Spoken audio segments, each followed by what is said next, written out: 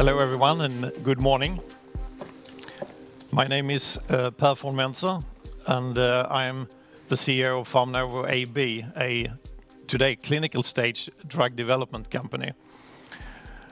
Founded in 2008 by Bengt von Mentzer after almost 30 years as a drug discovery leader at AstraZeneca. I'm very proud today to present PharmNovo and our lead candidate, PN6047, which is a new drug for neuropathic pain treatment with first-in-class potential. In short, PharmNovo develops new, very innovative drugs for neuropathic pain treatments. And in 2022, we raised some 7 million euros to finance phase 1 clinical trials, as well as build up of the company. Our phase 1 study started in August, and we do expect the headline results in Q2 2023. In parallel now, we are intensively preparing for our phase 2A proof of concept studies that are planned to start in Q2 2024. And in the last 12 to 18 months, we have built up our team significantly. Today we have a board with a lot of experience from drug development, and we have included also in the board 2 representatives from Almi Invest and Karolinska Development. And the most recent additions to the team are actually a pain specialist, Jarkko Kalliomäki, with a long experience from pain drug development at AstraZeneca, and also Inge Tarnov, who is also here today, our new global project leader. All members in the team have over 20 years of experience from drug development in various pharma companies. Now let's talk about neuropathic pain. It's a fact that there is a huge unmet medical need for patients suffering from neuropathic pain. And neuropathic pain often ruins these people's lives and the lives of their families. It affects up to 10% of the adult population worldwide. And unfortunately, current treatments such as anti-epileptics and antidepressants that are not initially developed for neuropathic pain treatments are only poorly effective and associated with oftentimes quite severe side effects. We are targeting the symptom of allodynia in neuropathic pain. And that is pain on the skin from something that shouldn't be painful at all. It's commonly experienced by patients, neuropathic pain sufferers, that are suffering from shingles, diabetic neuropathy, trauma, as well as migraine. And interesting enough, in animal models in the preclinical studies, we can see very effective blockade of allodynia with PN6047. We'll come back to how that works. So we have developed a new innovative drug with a novel mode of action. It activates the delta opioid receptors, so it's called a DORA. And as I said, in preclinical studies, we see very effective blockade of allodynia in neuropathic pain. So how does it work? Yeah, our lead candidate, PN6047, is a novel, very selective DORA. And it's important to remember that all opioids are not the same. They actually activate different receptors. And if we look at this image here, the green guy to the right is the kappa receptor, which is of little interest because it's not involved in pain relief. The mu receptor in the middle is the one predominantly activated by traditional medicines for pain, and the medicines like morphine and oxycodone, and all that family. These are very effective in acute pain relief, but they're also associated with euphoria, which can lead to addiction. And they also show tolerance build-up which means that there is a risk of constantly improving or increasing the doses, which can lead to fatal side effects, such as respiratory depression. And this is all what you know about in the opioid crisis globally. PN6047 activates the delta receptor, and the delta receptor is remarkable in reducing chronic pain and neuropathic pain. So it gives fantastic pain relief in our models. And on top of that, it's not associated with any of the side effects that are associated with the mu receptor. Doesn't that sound quite interesting? Another property that we have built into PN6047, which is unique for our compound, is called biased signaling. So it's actually designed for maximum benefit. This image here shows a delta receptor that is activated by PN6047, and the activation can go through two different biochemical pathways, if we generalize it. Either the green pathway, which is through G proteins, where we see the pharmacology that we want to see. So we see their pain relief, some antidepressant effects, maybe even some anti-migraine effects. And the pathway over the gray area here, the arrestin route, that's associated with the likelihood of tolerance build-up, but also some side effects that are unwanted, such as the risk of seizure. So PN6047 is predominantly signaling via the G protein. And the combination of the selectivity and the bias signaling is the uniqueness of the compound.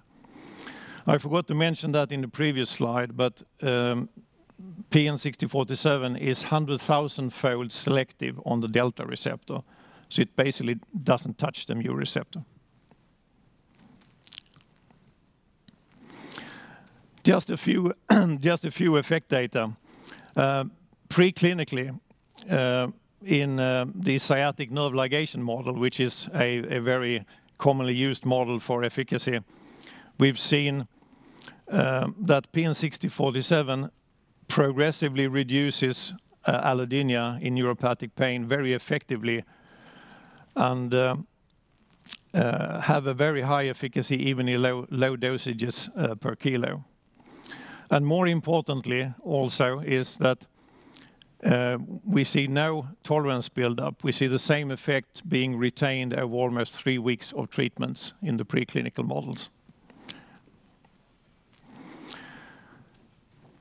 In this slide to the left, we have a slide illustrating the regulatory toxicology performed prior to entry in phase 1.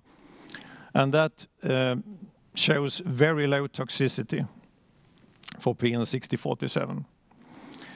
On the right-hand side, some additional graphs from the rat pain model that I talked about that shows very high efficacy. And if we combine these two sets of data, we have a compound that shows high efficacy and low toxicity and a very, very robust safety margin, which we benefit from when we now are into the clinic.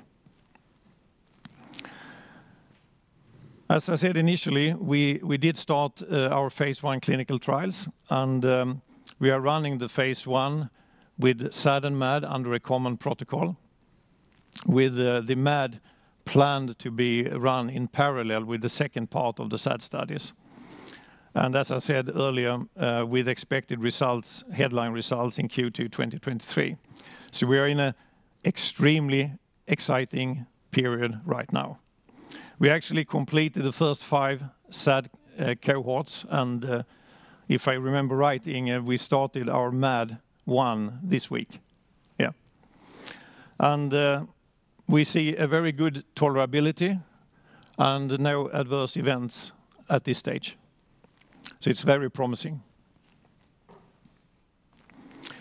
So to summarize this very short presentation, our lead candidate shows very, very high efficacy. It's potent in animal models.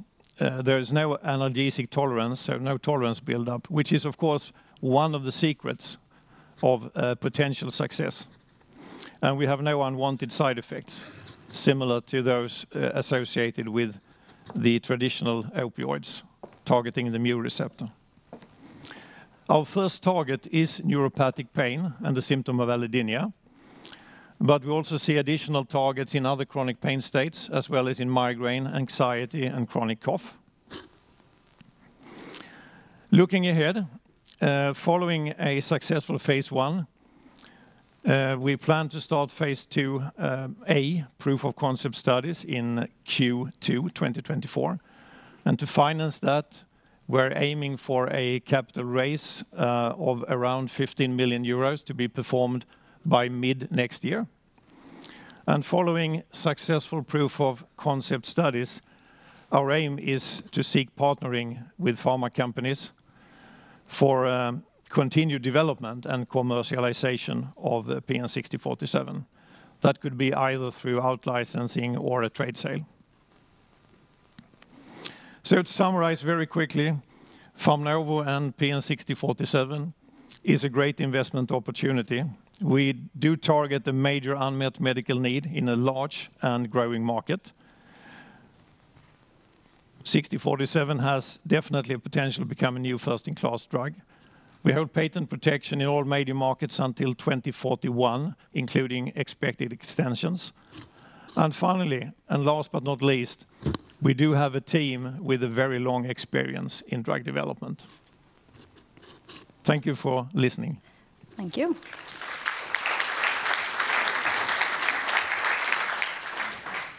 So you're specializing in neuropathic pain. How come you've chosen that? And would it work in any other types of pain?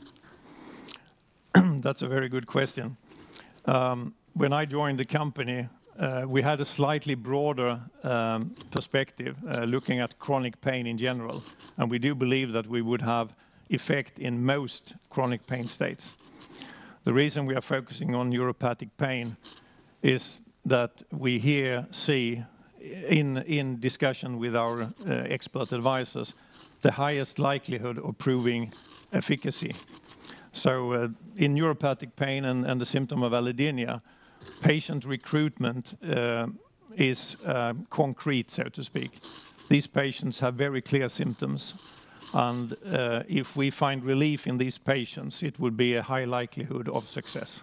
Okay. So it's really a strategic narrowing down, you could say. I understand. Yeah. Hi, Per. Great data. As you know, I like pain as well, but how do you measure pain? How we measure pain? Yeah. Yeah. I mean, the outcome of the clinical study has to measure pain, right? So yeah. Do you do it objectively or subjectively, or how? I mean, anyone who's been involved in pain knows that it's a difficult area, and most of the measurements are different kind of pain scores and questionnaires, etc. But linked to your question, Cecilia, we are designing a phase 2A clinical trial where we will use semi-quantitative testing.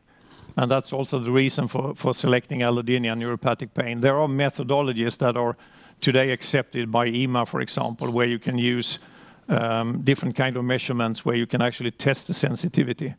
So is the sensitivity in the skin still there, or is it reduced? So that's an answer to your question. You mentioned there was no buildup of analgesic tolerability, so the patients essentially won't get addicted to the treatment. How does this compare to the current treatments that are being prescribed in the US, as I assume that would be your major population that you're going after? Yeah, this is one of the key things, of course. Anyone who's taken morphine themselves, they know that the effect wears away quite quickly. So after only a few days, you need to escalate very significantly. So if you talk about pain relief medicines and morphine analogs, there you have that very, very big challenge. We have so far done some preclinical studies, of course, checking this, and we've seen that the effect is retained over almost 3 weeks of dosing. And that's what we have today. So far, we don't know what's going to happen in humans, but I assume that it will be similar.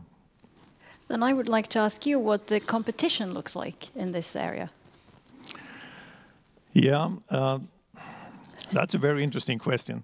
There are so many different ways to try and treat this huge problem. But if we look at the very narrow competition, if we look at delta opioid receptor agonists, there are a few projects in the market. There is a consortium in Japan driving one project, and there is one company in the US called Trevena that is also running a delta agonist, actually.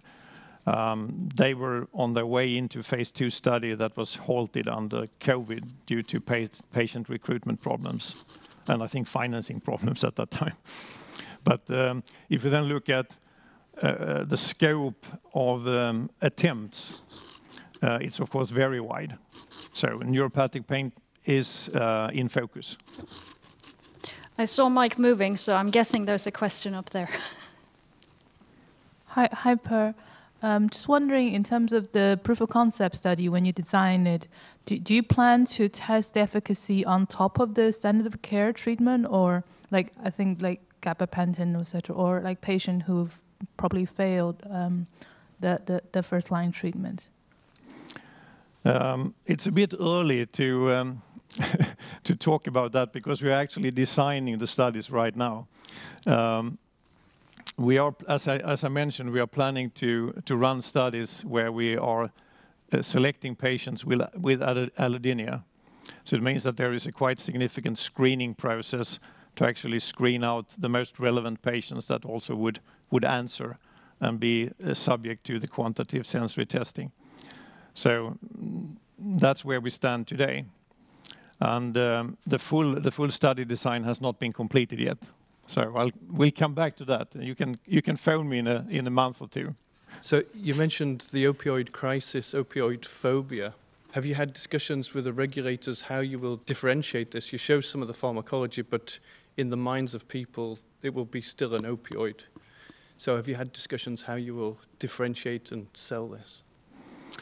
No, we haven't had that discussion yet, but we are closing in on it, so to speak. So we are planning several interactions in the near future, and I think we recognize the challenge. Everybody hearing the word opioid thinks that this is dangerous, but in fact, this is something quite different. So all opioids are not the same, but it's a good question. It's coming very soon now. Thank you so much, Per. Thank you. Thank you.